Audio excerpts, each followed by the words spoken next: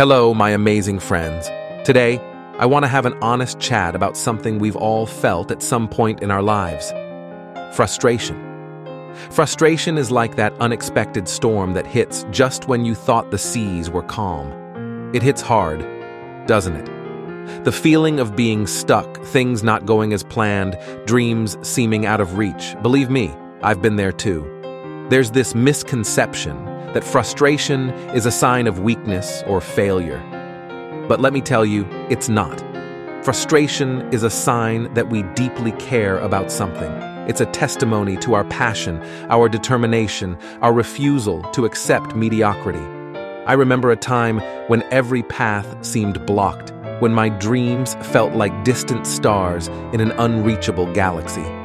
Frustration was overwhelming. But here's the thing, I realized.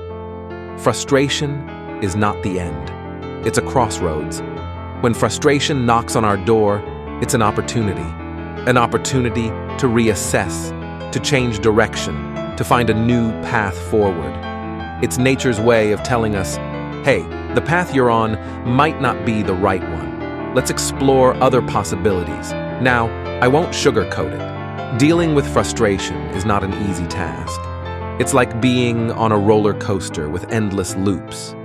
But remember, even on the biggest roller coasters in the world, the journey ends at some point, and so does the frustration.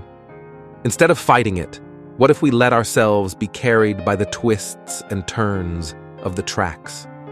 What if we imagine frustration as a teacher, guiding us to undiscovered territories within ourselves?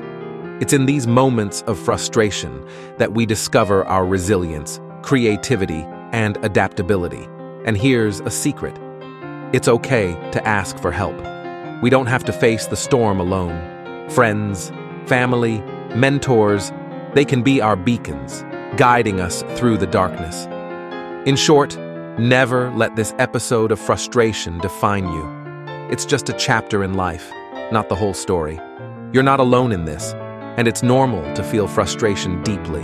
Acknowledge it, be with it, and you'll be able to analyze the next steps to move away from it. Take a deep breath, trust life, and those closest to you.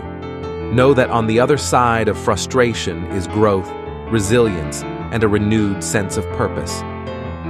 If you've had your own experiences with frustration, share your thoughts in the comments below. Let's create a space where we support each other through the storms. Until next time, stay resilient, my friends.